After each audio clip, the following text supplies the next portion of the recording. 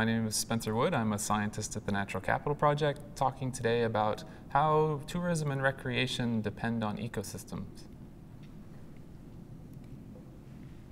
When we talk about recreation, we're talking about activities that people do in their leisure time.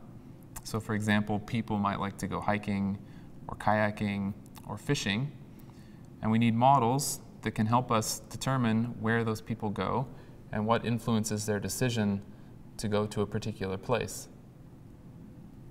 So a person's decision to visit any particular place may be influenced by many different factors. So it could be influenced by the proximity to a road, so their ability to access the site. It might be influenced by the cultural history of the place. It could be that they're looking for places that are safe to visit. There's also some number of environmental factors that will determine a person's decision to visit a place. So for example, a kayaker might like to go somewhere with clean water, or a fisher might like to go somewhere with lots of fish. And typically the way people model these decisions is with a linear regression, where these predictors, things like water quality or access or the safety of a place, are used as predictors of the number of visits to each place. If we look across different studies where people have used this regression approach to predicting visitors, we find that there's a long list of predictors that might be useful. In a study of shellfish collectors in Puget Sound in Washington in the United States, people found that the development of the area, along with the quality of the water, and the access, the abundance of shellfish were all important factors. In other places, people find completely different factors are important. In some studies of national parks, the visitation rate was related to the fees, the number of substitute sites. In other places, it's a different mix of cultural and natural and other factors that are important for determining visitation. So unfortunately, what we find is that in order to study visitation, we need to know the effect of each of those predictors in each place. So in other words, in each place that you study visitation, people's decisions about where to recreate and why are different.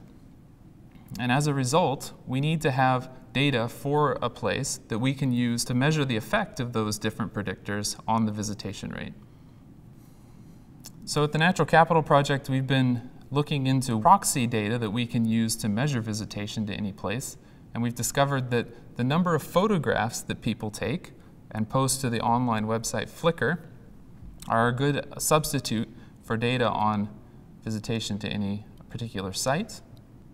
So if we look, for example, at the coast of Belize on the left, or downtown Minneapolis in the United States on the right, we can see that people are uploading photos of their trips, and each of these photos is given a GPS coordinate and a date and the time that they were taken. And we can use this information to estimate visitation rates all around the world.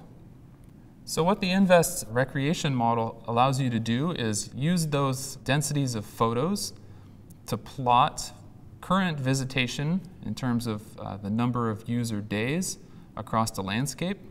And it also lets you relate that density of visitors back to attributes of the landscape that might be predicting where people go. Those can be any number of predictors that are cultural or natural, perhaps information about the infrastructure, and allows you to build a regression model, which is the customary approach, and determine the effect size of each of those predictors.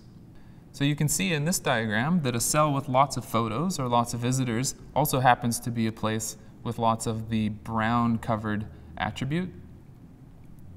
And in other cells with low visitation or low numbers of photos, that might be related to the blue habitat or the blue activity.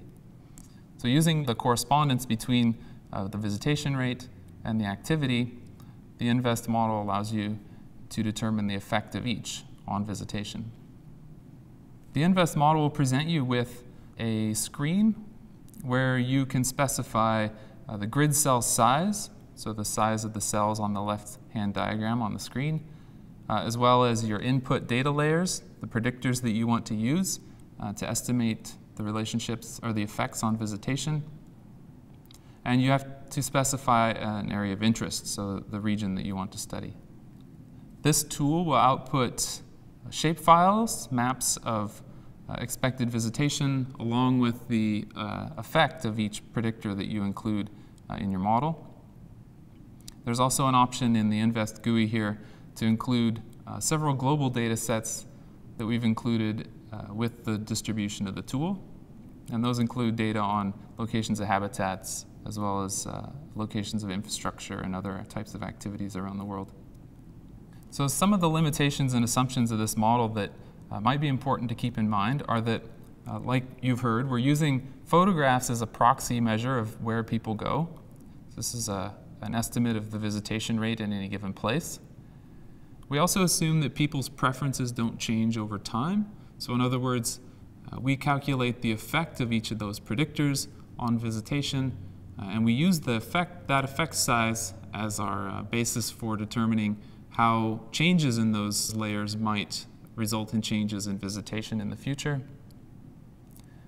The model uses a linear regression, but there are, of course, other more complex models out there that you might think about using.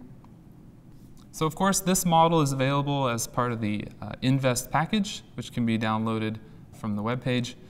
And it's important to note that the recreation model does require a connection to the internet, and that's because our database of photographs lives on a server that the InVEST tool connects to process the results. Of course, like you've already heard, there's more information available about this model in the documentation and plenty of help online at the NatCap forum.